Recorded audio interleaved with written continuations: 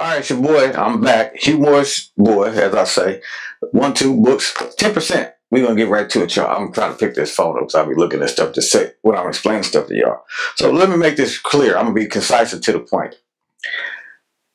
In every situation, you have to acknowledge that you took some part in it. You may have initiated some form of fast or something that you may not have done. So I call it 10%. So the other day I was playing Mashando, but Big Brother said, Donnie Mashando was be like because I kept hearing 10%. I'm like, okay, and I'm thinking like, Lord, I give you more than 10%. That got to do with money. He said 10% is acknowledging what you do or what you don't do.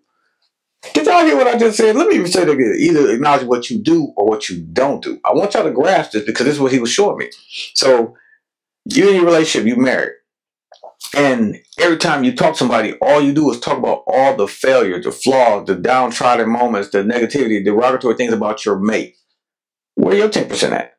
Y'all feel where I'm going now? I want y'all to grasp it. I want y'all to hold on to somebody when I'm saying this. Where's your 10% at?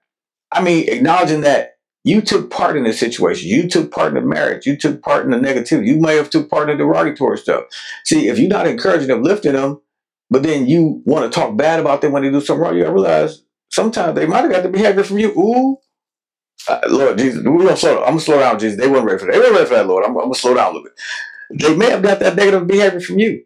So when you looking at all the flaws that your mate has, this, that, you ever stop to think they even picked up your bad habits? So that could be your 10%.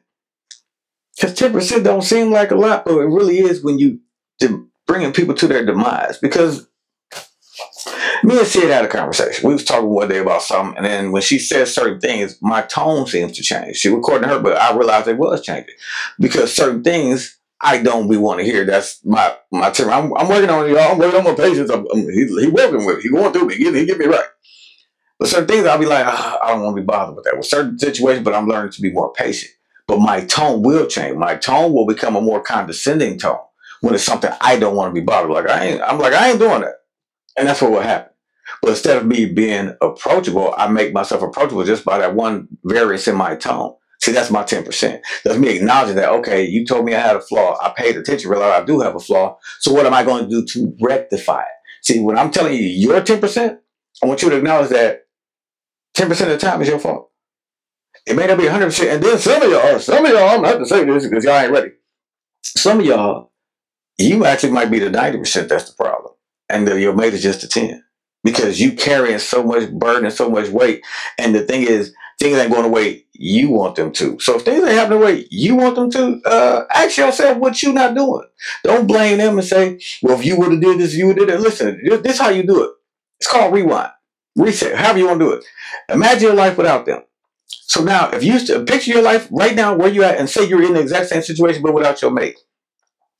And picture that scenario that happened in your mind with just somebody that you be dating, but they're not physically there to have that problem with you. You ever start to think that you might be the problem or the issue? Hello, somebody. Y'all want ready. Listen, I'm on fire today. Y'all ain't ready. I'm telling you this stuff. Y'all ain't ready for this type of stuff. All I'm saying is, look at everything that's wrong with your mate. Write everything that you don't like down, and then ask yourself why you don't like it. I told some people that before. We're working on that because my thing is, when you find out why you don't like it, 9 times out of 10, because that's the things that's wrong with you. I want you to think about it and always let that sink in. It's your boy.